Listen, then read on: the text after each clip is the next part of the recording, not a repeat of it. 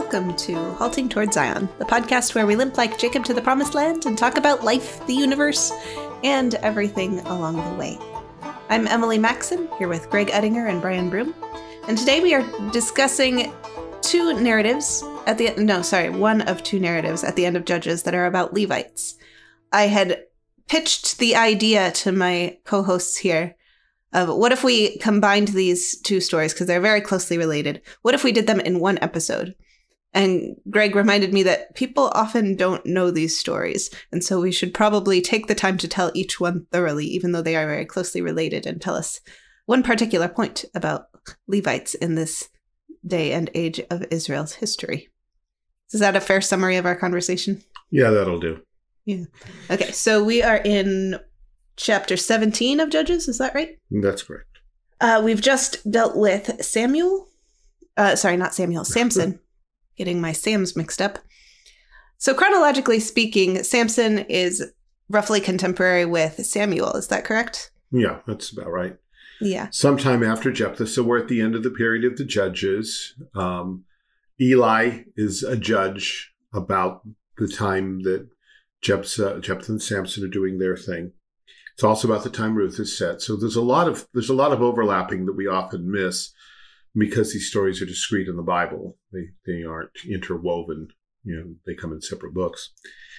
And so when we come to the end of Judges, we're inclined to think, okay, so what happens next? And it takes some reading to realize this is not what happens next. This is what happened first. Mm-hmm. And as we look at these two stories, we're going to see that these are not things that follow Jephthah and Samson, things that belong to the days of Eli and Samuel. These are things that happened in the first generation or so, right after the conquest. Because if we've made it through Judges this far, we are probably bored and annoyed at and they apostatized again. And God, I feel like we've read this already. Yeah, what's with this cycle? No, we read this yesterday. No, we didn't. No, it's the same thing, only worse. And one thing that does get worse is the years of oppression tend to get longer the further we go in. And Israel's repentance is no longer exactly a guaranteed thing. Sometimes God just says, okay, enough of this nonsense. I'm just going to rescue them anyhow. So there are subtle changes as we go in, but it is an annoying cycle that the writer announced to us at the very beginning. He tells us, I think, the second chapter, that this is the pattern you're going to see. And by the time we get here, thinking people are saying, what's with these people? Why can't they break the cycle? Why can't they transmit the faith to the next generation? One of the elders in my church, many years ago now, about the time I was joining the church, in fact, was teaching Sunday school through Judges. And as he taught this, he saw what we saw, that the whole class on this constant, things fall apart, and we start over and things fall apart. And someone came to him and said, how does this square with your postmillennialism? And he did something he doesn't do often. He asked me. And I said, well, the judges aren't Jesus. And light dawned. I said, oh, of course. We're seeing what happens with merely human saviors. And we're also seeing in these last few chapters what happens when merely human leaders don't do their job. We're looking here at the pastors, the teachers, the preachers, the people who are supposed to know the Word of God and communicate with God's people. What were they doing, or what weren't they doing, that kept producing this generational slump? God's people will repent and they'll serve him for a generation, and the next generation will fall away. We want to know what's going on here. Why is this happening? Why can't they break out of this cycle? Is this the way that true religion works? It never survives more than a generation, and you have to wait for a great revival before it comes up again? Or is there something else going on here?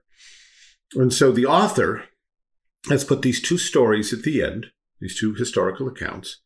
They're both about Levites, and the Levites are mostly unnamed. One is completely unnamed. The other is named only at the very end of his story, and there it's quite a revelation. Mm-hmm. But the writer doesn't hesitate to just say a Levite. This is like if someone were to say, well, there was this Presbyterian. There was this Republican. There was this Irishman who walked into a bar. Exactly. That. And we all jump and say that's stereotyping. Except when God does it, it's not stereotyping. It's very akin to what Jesus does when he says, there was this Pharisee. Mm-hmm. And remember on one occasion, one of the lawyers says, hey, Master, when you say that, you're indicting the lawyers too. He says, what are you lawyers? Jesus did not apologize for making sweeping generalizations when they were true. And for them to be true doesn't require them to be true of each individual in that group necessarily. A generalization can be true on a general level, which is what it's designed to do. I have some friends who reject generalizations on principle, and I think that's dangerous. Do they generally? Anyway. Yeah. Only generally. Only generally. So we have these two stories. And they both tell us something about the way the Levites, these particular Levites, and presumably Levites in general, were acting. And it's fleshed out when we get to Samuel, the next book, because we see that not only were these particular Levites, who were the common pastors of the villages and towns about Israel, but the priests too were doing exactly the same thing, only worse, which ends up in the loss of the ark, the priests committing abomination before the Lord, the desolation of his tabernacle, and eventually the shift to the Davidic covenant. So these are not just random stories of, well, who are these random people and why are they doing these random things and why it's so important? It's important because it answers the question of what's going on here, what's wrong.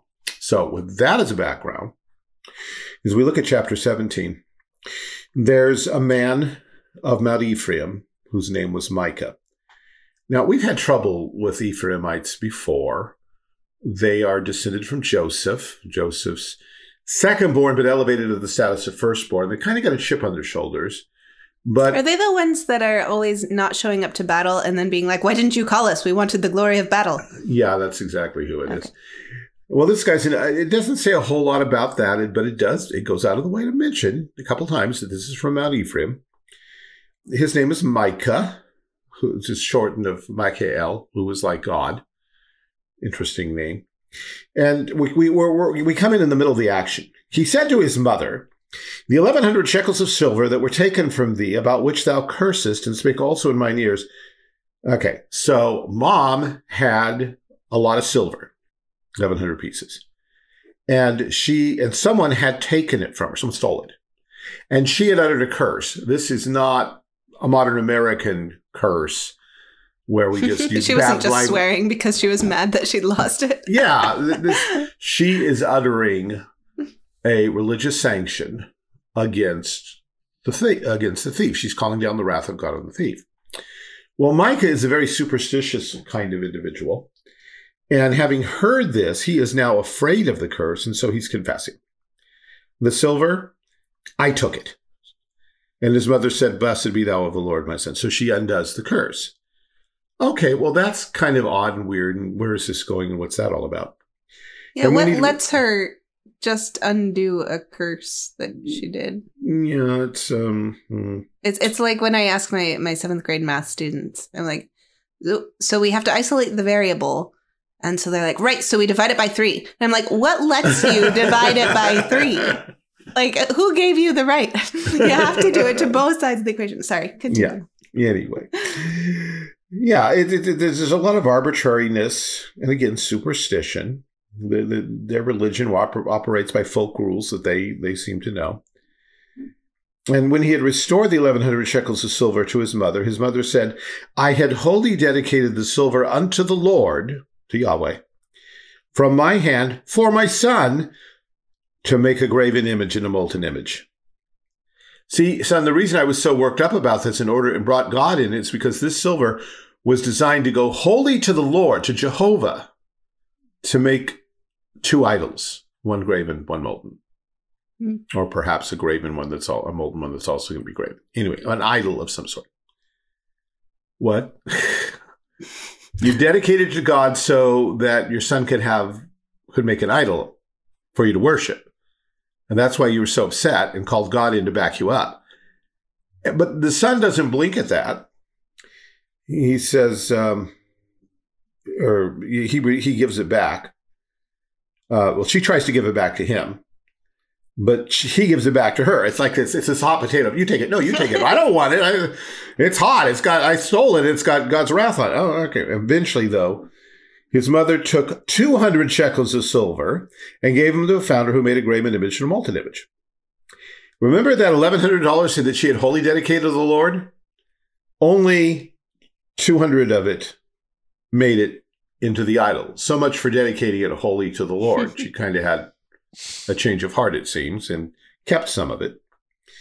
Most of it, but, given what she wants it for. They can't even do idolatry, right? Yeah, they even cheat the false gods. The man Micah, the founder makes the images. They're in the house of Micah. The man Micah had a house of gods and made an ephod, that's a priestly garment, and teraphim. Those are little household tiny gods. Think of the images of saints that some people have on their mantles, or little Buddhas and such, those kind of things. The little gods who help out the big gods. And he consecrated one of his sons, who became his priest, in the name of Jehovah. Well, Jehovah has priests, and they're Levites. Yeah, this isn't part of the system. Yeah, this is holy, unholy. He's making it up as he goes. Innovative. He's making it up as he goes, and yet he and his mom are absolutely convinced that they are doing God's service.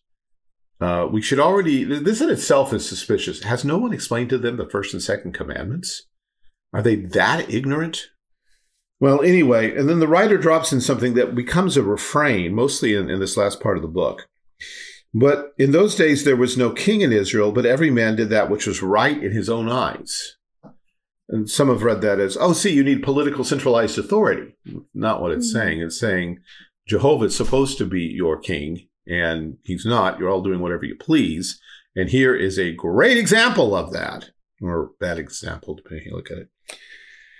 Okay, what does it have to do with Levites? There was a young man out of Bethlehem, Judah, of the family of Judah, who was a Levite. So he lived in the territory of Judah, may have been married into it, or maybe his mom was Judite, but he stands in the true line of Levi. He's a legitimate Levite, and he's hanging out there. Bethlehem, Judah.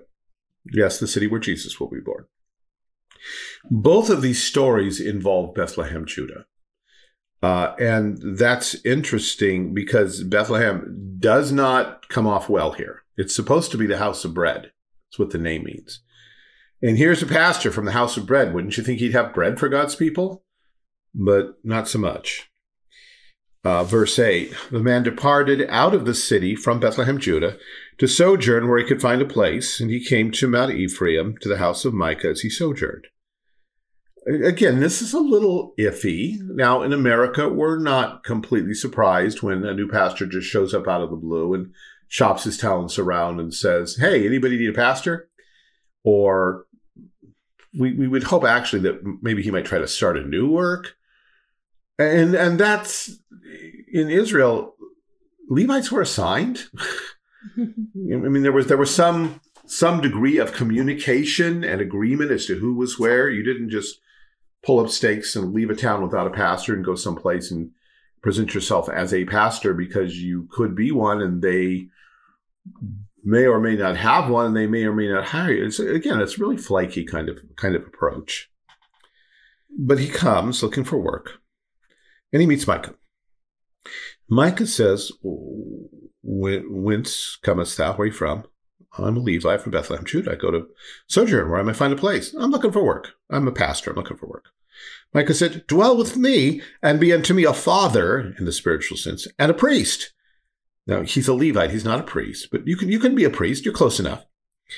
And I will give thee 10 shekels of silver by the year and a suit of apparel, probably his, vestments, and your victuals, your food.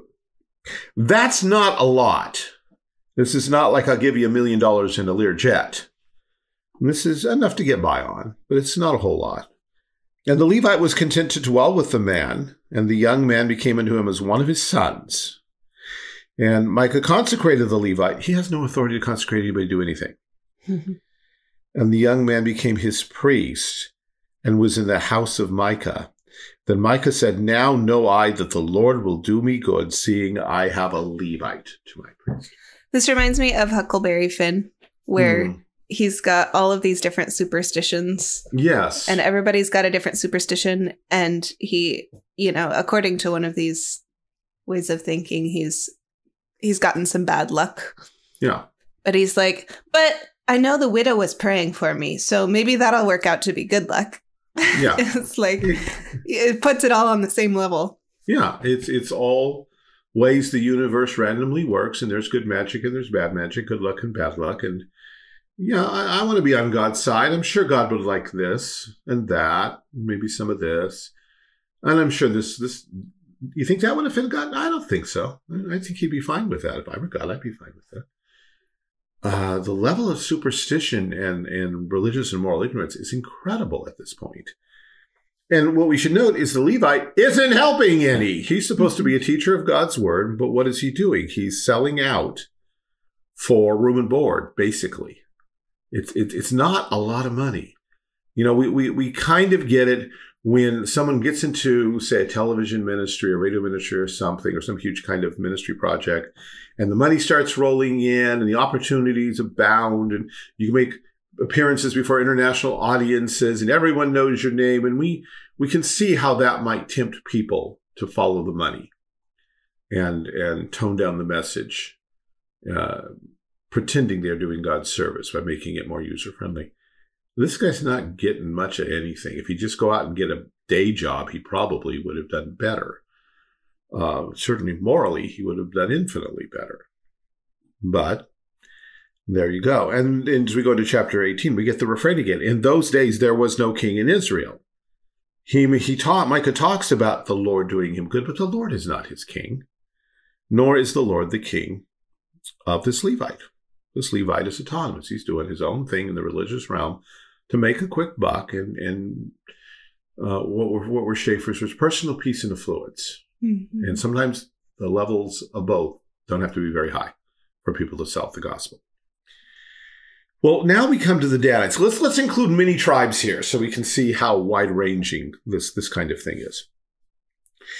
One of the ways whereby we know that this is an early story is because it's told way back in the tales of the original conquest when Joshua was still alive. So we're going back to the beginning here. The children of Dan have received their inheritance like everybody else, but they find out that the Canaanites who are in their valleys are just too strong for them, and they don't want to go down and fight them. So instead of that, they send out a scouting expedition to find some other place that would be easier to conquer and would be nice and safe and cozy and all that. And so they send out of their family 5 men of their coast, men of valor, and they send to spy out and see what they can find. And along the way, they pass through Mount Ephraim and they find Micah. And they don't know Micah, but they've heard of the Levite. They actually know the Levite. They recognize his voice. So this Levite's been getting around. And well, what are you doing here? What brought you here? And what's your gig? And what do you got going on? Well, what's this? And here's the thing. And Micah's made me his priest, and he has hired me, he says. Hired pastors, not good. And so, so you're doing the pastor thing. Will you inquire of God for us whether or not we will be successful in our venture? Oh, okay, I can do that. Yes, go in peace before the Lord is your way. That'll be $10. And so the men go on and they go up to the northern boundaries of the promised land, beyond that which God actually allotted them, just a little bit ways over the border. And they find a town called Laish that's far from everywhere, and they don't really have much in the way of a constabulary. There's no magistrate in the land. There's no police department, no judges. They don't have any business with anybody. They're Canaanites. They're compared to the Zidonians, but they don't really have any business even with them. They're just out there in the middle of nowhere doing their own thing, laid back, and their land looks nice. And so these Danites say, "Wow, we could conquer this really easily. No one will help them, and they're not ready for an attack." They say, "Arise that we may go." They go back and tell the tribe of Dan what they found. And they tell them, yeah, this is great. Don't be slothful. Let's go possess the land. For God hath given it into your hands. Uh-huh. He'd already given them a land. He'd given them a land. They just didn't want the hard work of taking it. Well, some of the tribe of Dan, not all of it, because that some of it stays where it is, and that's where Samson comes from. But some of these people just don't want to fight the battles of the Lord, so they're going to go up and fight their own little private war. They send out 600 men, armed, and along the way, they come back to the house of Micah. And the 5 men who had been the original spies say to the rest of them, do you know that there is in these houses an ephod? Remember, ephod is not only the priestly garment. Remember the story of Gideon has the original ephod came with the Urim and Thummim, which allowed the wearer to get yes and no answers from God. No doubt this thing had, something similar, not divine, but faked, black and white stones or something, dice you could toss, something. So, it's basically, we have a Ouija board, and we have teraphim, we have our little household gods, and a graven image and a molten image. Now, therefore, consider what you have to do.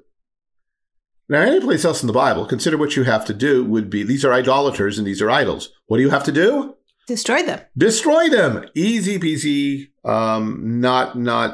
This requires no mental effort, very little spiritual effort to at least decide, well, yeah, these are false gods, and God said they should be eliminated. Where are we going to do it? But at least that they should all say, we should really do something about this. Consider what you have to do. They turned in thither. They came to the house of the young man, the Levite, saluted him.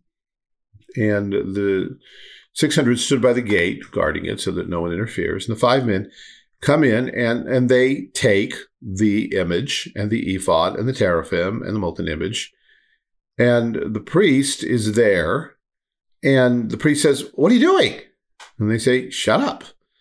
Put your hand on your mouth. You come with us. We're kidnapping you. Is it better for you to be a father and a priest to a whole tribe or just to one man? I get benefits and a bonus? Yeah, I like that. Cool, I'm with you guys. Let me get my hat. And so he's ready to, Micah, who treated him like a son, he's ready to abandon because now there are more financial assets and influence and all that available because now he's going to be a priest, air quotes, for an entire tribe. Well, they start off. Micah eventually comes home or finds out what's going on, and he and a bunch of his household and friends go out and cry after them. Now, there's a little bit of humor here. We're told in verse 21, as the Danites are leaving, they put their children and the cattle and all of that in front. So if you looked at this from a distance and you saw them going to battle, all the big strong men are on the back and all the children are leading the way. But that's supposed to be a joke. But the practical reason is they know that the danger is going to come from the back. What if Micah and his friends decide to try to take it all back? Well, Micah considers it, but they cried to the children of Dan. They turned their faces and said to Micah, what aileth thee to come with such a company? You've taken away my gods, which I made. Insert Augustine's City of God right here. Yeah. Taken away the gods I've made. Yeah, well, maybe. Yeah, Augustine, because no one says it better. And my priest, and you're gone away. And what have I more? This was my whole religion, my whole heart, my whole life. And now you say, what aileth thee? And the children of Dan do sort of this whisper, hey, but let not thy voice be heard amongst us, lest angry fellows run upon thee, and thou lose thy life, and the life of thy household. Oh. Okay. Realizing he can do nothing, he turns around and goes back. And that's the last we hear of him. And you think the story's over, but there's a little bit left. So the Danites go up to Laish. They conquer it, burn it, take it over. There's no deliverer, no one to help them. And they build a city, and they call it Dan. And throughout the rest of the Old Testament, when we want to describe the entire extent of the Promised Land, we will say from Dan to Beersheba. Dan is the northern extremity, Beersheba is the southern. Beersheba is in Judah. So they name it after their father. And then these last two verses. The children of Dan set up the graven image, and Jonathan the son of Gershom, the son of Manasseh, he and his sons were priests to the tribe of Dan until the day of the captivity of the land. Now, first of all, we get the priest's name. We're going to talk about that in a second. But they set this shrine up over against Jehovah's shrine at the tabernacle, which at that time was in Shiloh. And it becomes the official state religion of the tribe of Dan, this worship of this image. And again, they say they're worshiping Jehovah, but they're worshiping under the form of an idol. They have their own priest, who was not authorized by Jehovah. He is a Levite, but he is not of the Aaronic family. He has no business offering sacrifices or doing anything. And anyway, it's not even Jehovah. It's an idol. It's a rock. It's a piece of stone. It's whatever it was. And it's there until the day of the captivity of the land. The question becomes, which captivity? It may mean, because we're contrasting it with Shiloh in the next verse, it may mean when the Philistines took over everything, if their reach was that great, which would still be about 100 years or so. If it means the captivity of the land, if this was inserted by a later editor under divine inspiration, then it could mean that this cult thing went on all the way to the Assyrians carried the northern kingdom captive. In favor of that is that when Jeroboam I wanted to set up his fake gods, the golden calves, he put one in Bethel and he put the other in Dan. And this is it. If this was still standing at that time, then it got added in or assimilated. If it had already been destroyed, it was still a fresh breeding ground for more idolatry. Now, as far as the tribe of Dan goes, yes, we have the one bright light, Samson. But by the time we're done and we get to the book of Revelation and God lists the 12 tribes of Israel, 2 tribes are missing. God does some creative juggling. He reinserts Levi, who's often not recognized among the list because Levi didn't have any established territory. And he brings back Joseph and sets him beside Manasseh. And he eliminates 2 tribes, Dan and Ephraim. Dan, who began idolatry here, Ephraim, who continued it after all their opposition to the judges, and Ephraim is the tribe of Jeroboam, who set up the idols at Dan and Bethel. Bethel was in Ephraim. So, this is a thing with a long, long shadow. They set them up, Micah's graven image, which he made all the time that the house of God was in Shiloh. Micah's graven image. How much do you want to be the guy whose name goes down in eternal history as they worshipped Micah's idol for decades? You'll be remembered forever. You'll be remembered forever as the guy who, in your superstitious ignorance, made an idol, and it became the thing that seduced an entire tribe, or whereby they seduced themselves and gave way to their spiritual lusts. There's one last thing. We got the name, and the name is deliberately saved till the end. And at first glance, it doesn't seem, okay, so Jonathan, gift of Jehovah, Gershom, stranger in a strange land, that should ring a bell. Mm-hmm. Son of Manasseh. Okay, well, there was a Manasseh who's the son of Joseph, and there are later Manassehs in Scripture. But there's something weird that happens in the Hebrew text at this point. The Masoretes have inserted, or they copied in, the letter in, but it hangs above the consonantal text. You know, the way we use a caret and write a number, or write a letter up above to say this goes here. Mm-hmm. That's how this is. The in is not in line with the other consonants. It's inserted above with as if to say, include this when you pronounce it. If you don't include it, though, you get a different name. Mm. The name you get is Moses. Who had a son named Gershom. In other words, here's the big reveal.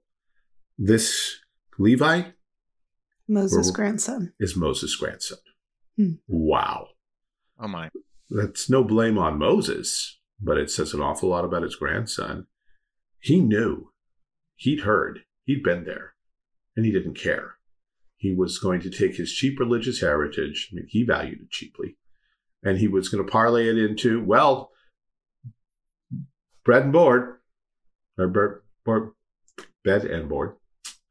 Oh, and I can do even more with it. I can become a religious leader for an entire obscure part of a tribe. Okay, that sounds good. And it's going to be a snare to the entire nation and get my entire tribe's, or this tribe's, name eliminated from the roll of God's people. But, I got my steak on Friday, so I'm good. This is what was going, and again, the point is, although this was a special case, we do get this guy's name. The emphasis throughout has been, he's a Levite. And we're to say, this is what the Levites were like? Yeah. Because when we get to Samuel, this is what the priests are like. Hophni and Phinehas, they're not teaching the law of God. They're not being faithful to worship. They're defiling worship. They're raping the nuns, the maidens, who gathered before the tabernacle. They're making God's worship abominable. And when God's people create abomination before him, he brings in Gentile armies to desolate the sanctuary. And so this is a direct line into Samuel, and it prepares us for what's coming. And it shows us what's going on. Now, stepping back, as we look at our own age and our own nation in particular, but probably it's a rather universal phenomenon. You're both a bit younger than I am. I don't know how well you remember, but back in I guess it would have been the 80s now or so, how many major television ministries fell apart when not simply because they were preaching false doctrine, but because of the lewd, lascivious character of the preachers. It came out in the open. We found out that these men's concern was not preaching the gospel. In fact, much of which they preached was health and wealth. And I believe you've both seen the two current videos. His names went right out of my head. American Gospel. Yeah. Well, I was thinking too of the news that came out not too long ago about Ravi Zacharias. Oh yes. Mm-hmm. Oh yeah. We're saddened, especially when it's someone who seems to have actually stood for the faith. Mm-hmm. The guys back in the 70s and 80s, not so much. Although they did some good, no doubt, but there was a lot of moralism, a lot of legalism, a lot of flash and show and charisma. But to call people to take up their crosses and follow Jesus was not exactly high on their agenda. Their doctrines were not pure. They were not confessional. They were not creedal. And they pretty well played to their audience. What will make us popular? What will bring in the bucks? And American churches continue along this line. User-friendly. What will bring people in? What will make people happy? What will get us a bigger community? Now, in the beginning, and you probably both remember something of the whole seeker-friendly trend, which is not completely dead, but it suffered a bit. The argument was always, well, you can't preach to them unless they're here. So we're going to be friendly and get them in, and people who think they're interested about religion, they may not have a clue what it's all about. Well, we'll get them in, and we'll be nice to them, and we'll love on them. And then we can tell them the truth. But that will scare them away, and then they won't be here anymore, and then you can't preach to them anymore. And that became the great catch-22. Well, they're here. Well, now we can start telling them, well, but if we start talking about sin and challenging them about their sins, then they're going to go away, and we won't be able to minister to them. We need to just work it a little more slowly. And month by month, year by year, decade by decade. Delegate to the small groups. It's, somewhere in the small groups, they'll get it. Except the small group leaders aren't getting it. It's not showing up in your regular service. It's not showing up in your pastor's preaching. The thought was somebody somewhere at some point is surely going to share the gospel with them. We'll get them here, and our people somehow will do this good work at some level, we hope. But don't offend them. We don't want to lose them. And that, coupled with the modern American idea that love means total acceptance and never critiquing and criticizing anybody, led to more and more churches glutted with not even nominal Christians, blatant unbelievers, who simply found that Christians are nice people to hang out with them when they buy them Starbucks and sing some cool songs that sound an awful lot like what's in the top 40, except they have these weird religious words I'm not sure about. But, the music's got a good beat. And the entertainment level's high. A lot of good light shows and smoke. And the gospel's lost. Mm. And you want to know how to derail the kingdom of God in your generation? Stop teaching the truth. But the truth is divisive and offensive. Yeah, and it always has been. Nothing new. The Reformation did not come because because Protestants wanted to make the Roman Catholics feel comfortable. Jesus said, I came not to bring peace to the earth, but a sword. Yeah. Just set father against mother, husband against wife, mother-in-law against daughter-in-law. The gospel is an offensive thing. Now, that doesn't mean we have to be jerks and make it more offensive. And some people do that, but that's in some ways a minimal problem until you try to craft your whole religious denomination along those lines. And there are some who've done that. Yes.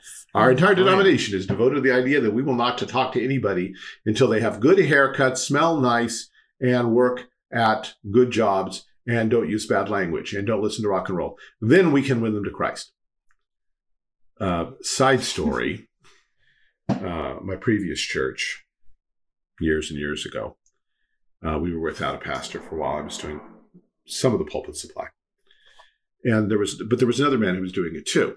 And he had been preaching multiple sermons on how we ought to be evangelistic. Good for him. And then it came my turn to fill the pulpit. I said, okay, I want to show you how Jesus evangelized. And who he evangelized. Oh, wow. Because woman at the well, the woman who washed Jesus' feet, the first one, the sinner, Matthew and his friends. I just went down the list of who Jesus evangelized. And when I left, I got some rather rude comments that amounted to, so I guess we can all hang out with whores, right? One gentleman who at one time had been a pastor in another denomination said, well, I guess I can renew my subscription to Playboy. I had no idea what he even meant. Like, huh? Yeah? Huh? No? What are you talking about? It took me a long while to figure out, oh, you belong to one of those denominations that thinks that you are so holy that you can't even sit in the same room with someone who's a sinner. Or you're compromised. Well, guess what? So, on the other hand, that was a sermon or message after which I got more encouragement from people who never talked to me. People stopped me in random places and said, that was what we needed to hear. Thank you. Well, that was encouraging. This reminds me of a conversation I was having with David recently. We were just chatting, as tend to chat, thinking about the difference between media and interactions with people. There's lots of people on Instagram and Twitter and YouTube for the purpose of being a Christian presence in those places. Oh, yeah. And I'm, nothing against being on Twitter, Instagram, or YouTube. There's lots of good reasons to be there. But I was thinking, how long is it before someone says, well, I need to be a Christian presence on OnlyFans or a worse website. And that's not what Jesus did. He didn't set up shop in the red light district. He met the people and he ministered to the people. That requires interacting with them. That doesn't require engaging in their platform.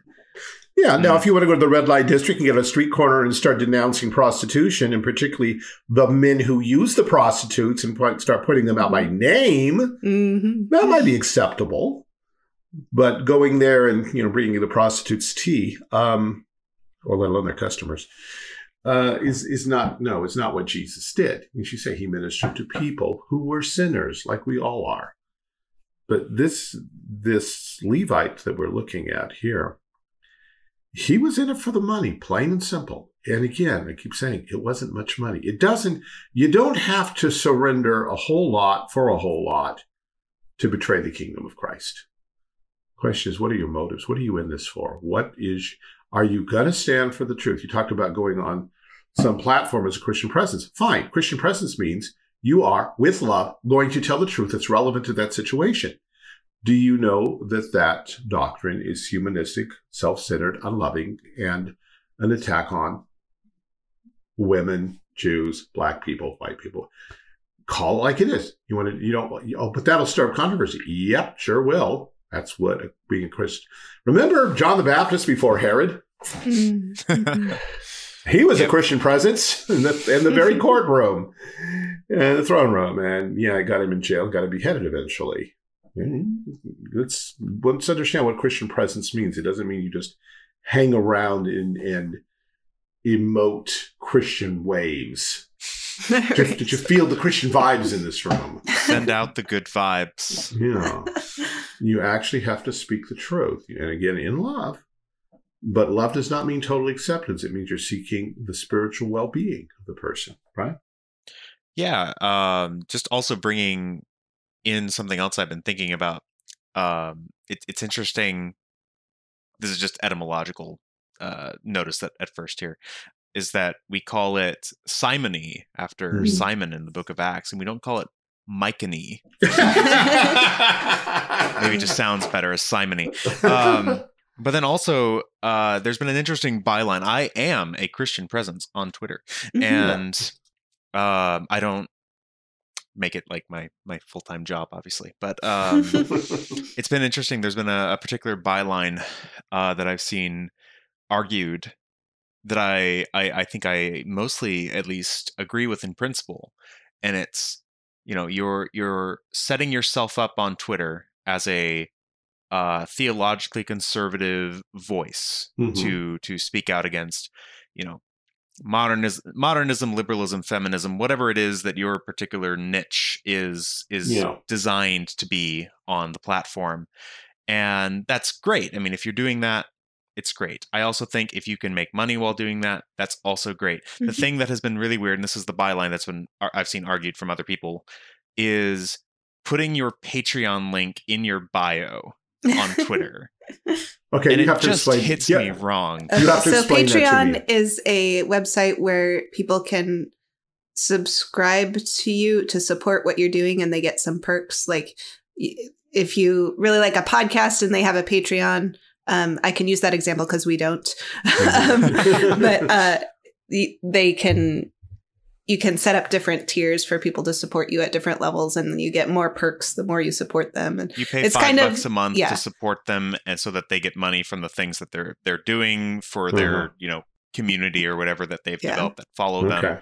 So it's kind of a return to the ideal of artistic patronage, but it's varying degrees of success. It's a great idea if you're like, especially for things that are more actually commodity. Like if you're watching someone teach you how to cook random kinds of food on YouTube, and you're like, this guy gets 30 cents a year from YouTube putting ads on his videos. So, I'll go support that so he can continue getting paid to do this thing that I am benefiting from. Right. But I also think it's a little weird when you end up doing that in a theological sense, because it doesn't always have to end up being Simonistic, but it definitely is. That is the danger with that, because eventually your bottom line, your income, your motivation for saying or doing or confronting things is determined by demos, by democracy, by who is paying you. Right. And I don't mean to disparage anyone, but here goes. 90% of people are stupid. And I'm in the 90%. Don't think this is elitist. And so just hearing this, that's just the modern example that I could think of. But throughout this whole story, I'm just thinking simony. It's 100% the through line of this story, where money, mammon, is someone's motivation for breaking the commands of Yahweh. Right. And for I mean, we see it in the first story with the son who oh, thank you, mother, this metal 1,700 pieces to Yahweh for me to build an idol. And he puts 200 towards it, and he presumably pockets the rest, or uses part of it to pay a metalsmith and pockets the rest of that. There's no honor in that. There's no truthfulness. There's no justice. It is purely money being the driving motivator. Yeah. You said to break the commandments of Yahweh, and I would add one thing, in the name of Yahweh. Mm-hmm. Which is even worse. Yeah. I'm going to take money to break God's commands, to break Jesus' commands, and I'll do it all in the name of Jesus. And that makes it better. I can think too of individuals who, I remember seeing someone like this back when I was a member of the Reformed pub, where sorry, it happened there. Where, to their credit, the admins, all of the admins that were there, were all arguing with this guy and saying that no, don't even consider this as an option. But the individual is basically saying abortion is so evil that I will throw away my life to bomb a clinic and take out the people who are murdering innocent children. So you're going to murder people to stop murder. That's doing wrong in the name of rights, and it doesn't work that way when you're not a duly appointed minister of God's justice. Yeah. Yep. Sign on. Ditto. Yeah. And so that's why this story's here, because it's we stand by, and I love the fact that you called it simony, because I've never actually used that word when telling a story. And yet, of course, that's exactly what it is. And yeah, the question, why isn't it called Mikey? I don't know. But it is one of the traditional dangers and vices of the ministry. Will you sell out the truth for, I like your word, mammon, whatever form it takes for you? And if you do, then the next generation isn't going to know the truth. They're going to know what's convenient and that feels warm and good and soft and cozy and familiar. And as in our generation, God will more and more become your friend, your pal, your divine psychotherapist, your holistic medicinal practicer. He's going to put your life back together for you, but there's no discussion of sin, of guilt, of atonement, of justification. It all just becomes what can your God offer me for $95.99? Because that's about what I'm willing to spend on this. Well, for that, but for just a few bucks more, you can get. Yeah. Well, next week we'll see the other thing that caused the transmission gap, the generation gap that echoes through the book of Judges. Yeah. And that's not a happy story either. No, it's not. And children are off. That's in the Bible. Yeah, I'm sorry your parents didn't read it to you, or no, your Sunday school teachers apparently. But yeah. So hang on, kids. You get to hear a real fun story next time. Yeah. All right. Let's find some good things to talk about. Do you guys have any recommendations? Brian. Yes, I have a book on the how-tos of simony. It's called Oh, please no. Please no. Sorry. I read a book this past week because with the lead up to the wedding and getting settled as a married person, I've had very little time for that. And I finally got to finish a book, which I really, really enjoyed. And it's called The Buried Giant by Katsuo Ishiguro, which, despite his name, he's actually English. His parents were immigrants there. But it's a very interesting, slower-paced novel, and I think the best exemplification of how slow the pace is that the main characters are an elderly Briton couple, both in their 60s, who are traveling along the roads to visit their son's village. And it's great. It's it's in sub-Roman Britain, and shortly after the days of Arthur, the kind of main plot MacGuffin is a mysterious mist spreading over the lands that is making everyone just forget things. Little things, big things, it doesn't matter. They all seem a little bit forgetful. Anyway, it's very good. If you're expecting it to tie in to any recognized, I can't think of the term for it, mythology? But Orthodox Arthurian legend, you're not going to get that. But it is very good. And if you can understand that it's going to be slow and more philosophical in its ending and application and stuff, then I think you might enjoy it. So, Buried Giant, Kazuo Ishiguro. Cool. I'm also going to recommend a book that I finally had time to read. And that is The Velveteen Rabbit. It's not as sophisticated as Brian's recommendation, maybe. But if you haven't read it in a while, kind of vaguely remember, there's something about being real and a rabbit and a skin horse. And that's weird. Why do you have a skin horse in your nursery? What is a skin horse? And whose skin is it? Yeah. All these questions. I have so many questions. Enough questions. But we reread this book. It was given as a baby gift to us. And so we've had the opportunity to review some of our childhood favorites and some new books that have been given to our unborn child that we are excited to share with her when she arrives. But this one was one of those given to us, and we thought, it's time to read this again. And it's delightful, and it's profound, and I thought it was going to take a turn. I hadn't read it since I was very small. And something happened in the story, and I was like, oh no, I see where this is going. And it did not go that way. And the story was better for not going that way. So that's the no spoiler Emily review. The Velveteen Rabbit. Well, I told Brian and Emily earlier that the only books I've actually been reading again, which is fun.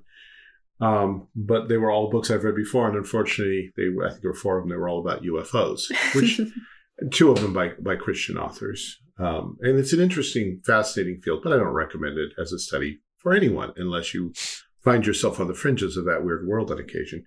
So I'm going to go in a completely different direction, and I'm going to recommend Christmas music. In the classroom, I have this computer that has access to my music and, YouTube, and thus the music of the world. And my daughter today tapped Pandora, and it came up with, I think it was Pandora, it came up with a playlist that was called Christmas for Old People. That sounds like my playlist. I was not surprised to find Dean Martin, Perry Como, and Frank Sinatra on there. I was a little surprised to find the Eagles on there.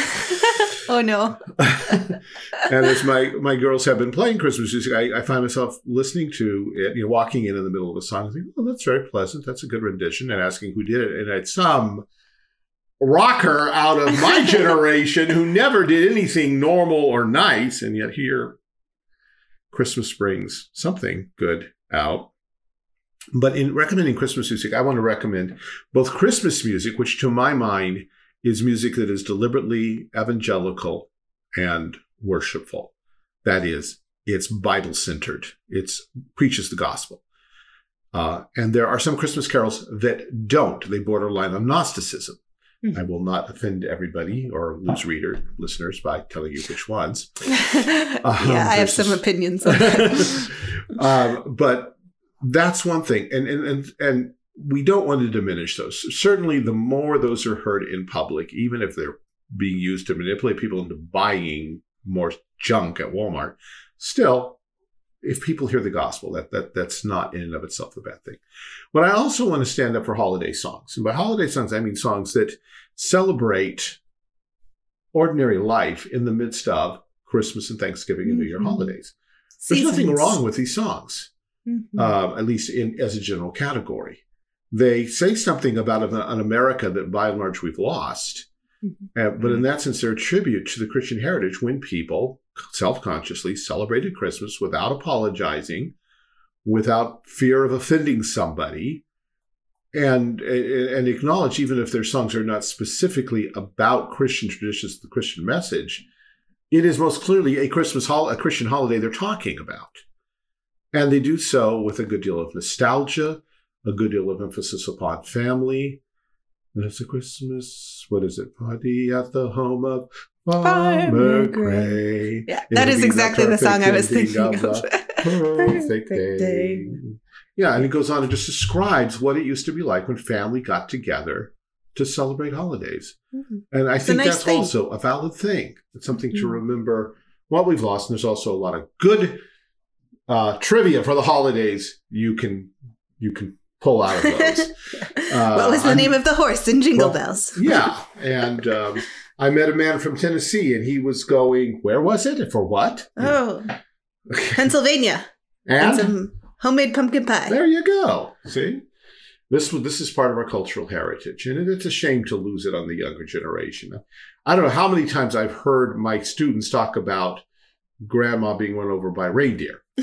That's about as broad as their cultural, non-church Christmas traditions go, and it's really pretty disgusting.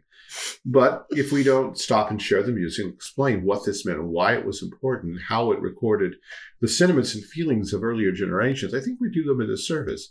No, it's not a replacement for true faith in Christ by any means, but it is an overflow and an outpouring, a common grace, if you will, of what effect Christ coming into the world has had. Even people who don't believe in him once a year stopped and did homage to him. Even some of these Hollywood stars and Broadway greats who themselves, their lives were a moral mess, calmed down themselves and sang tributes to the King of Kings.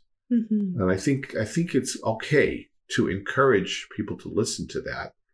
Although I still have trouble listening to the Mormon Tabernacle Choir singing any Christmas hymn or anything, whatever, because I'm not sure what God they're singing to. But yeah, well, especially when they slightly change a lyric, and you go like, "Why did they change that one?" Mm-hmm. Yeah. A perfect example of what you're talking about, I think, is the Trans-Siberian Orchestra. Mm-hmm. They have some musically fantastic Christmas albums. Sort of rock opera style. Yeah. And it's super fun music. I love to play it. I got some of the piano songbooks. And they draw on a lot of, classical sources. So you get rock versions of Tchaikovsky's Nutcracker and things like that. But they are self-consciously creating Christmas myths that are secularizing Christmas on purpose. And I like that I'm aware that that's what they're doing so that I can enjoy their music and then think, yes, this is not for church. So anyway. I remember listening to one of Inya's Christmas CDs, and it was beautiful. Of course, a lot of it was Celtic, because I didn't understand a thing they were Gaelic they were saying. But I did notice that at one point in What Child Is This? It went to, the lyrics were shifted just subtly. Raise, raise the song on high, Mary sings her lullaby. And it took me a long time to realize, wait, why aren't they saying the Virgin?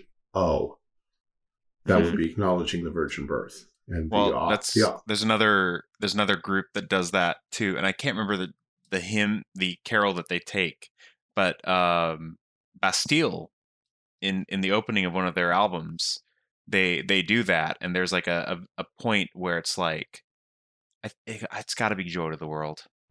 It's the only thing I can think of, where basically instead of saying praise the King of earth and heaven, it just goes like something else vaguely moralistically happy sounding, and it does, like, you just hear it and you go like, oh, those are different lyrics. Oh right, you're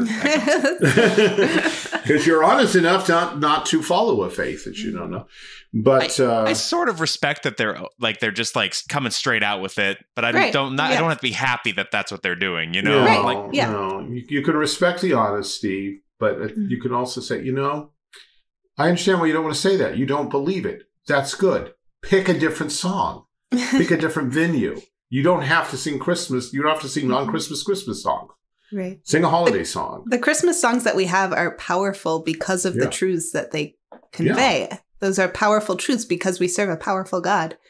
Yeah, you don't get to just cut out the parts that make it powerful because you have a philosophical disagreement with what underpins that. Well, and then they rewrite it with something, and it's like, okay, this would be powerful if it meant anything at all, you know? Yeah.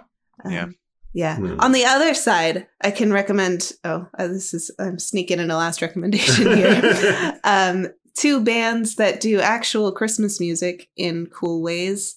The Oh Hellos and The Last Bison. Oh, that's right. I forgot about them for a while. The Last Bison is pretty cool. I was recommended them, and then I started listening to them over a summer between years of college. And so it was someone who I didn't know, who was pretty much unconnected to the rest of my life, who recommended this to me, and I started listening to it, and I really loved it. So then I went back to school, and I was like, friends, listen to this, because it's awesome. And then everybody's like, oh yeah, they're great. I'm like, why didn't you share this with me? But The Last Bison especially is kind of like dark Calvinist folk, I guess. They have kind of the intensity of metal, but with bluegrass instruments is how I kind of see it. That's how I think of them. Okay, I'm now going to write down the words Last Bison. Yep, and then you'll come back to that sticky note later and be like, what in the world was I talking? Yeah, probably. But I really like their songwriting. Not all of their songs make any grammatical or other kind of sense. But so it's postmodern. Postmodern dark Calvinist folk. We keep piling on adjectives here. We'll get someplace close. Yeah, just listen to it. Draw your own conclusions, as Peppy says in Shop Around the Corner. I kind of have a similar feeling when it comes to the Grey Havens. The way that the way they write their poetic verse is like all the pauses end on the end of the line, but the thought goes through to the next line. You're like, that doesn't make any sense by itself. The end of that doesn't make any sense as a start to a line. What is happening? Fun stuff. Anyway, we should wrap up because we are over time. So thank you guys so much for this conversation. It's been a pleasure, even though it's a kind of a downer story, but we had fun at the end there. Thank you so much also to David, our producer, and my lawfully wedded husband. Thank you to our financial supporters. We appreciate you keeping the show rolling. Giving us some nice editing software to work with. Helps us out a lot. If you'd like to join their number, you can visit our website, which is anchor.fm/halting towards Zion. As before mentioned, we don't have a Patreon, but we do have this, so hopefully that's not simony. If you'd like to get in touch with us, let us know what you think. Ask us questions, or tell us what you think we've missed. You can send us an email at haltingtowardszion@gmail.com. Like us on Facebook, Rumble, YouTube. Thank you so much. See you next week.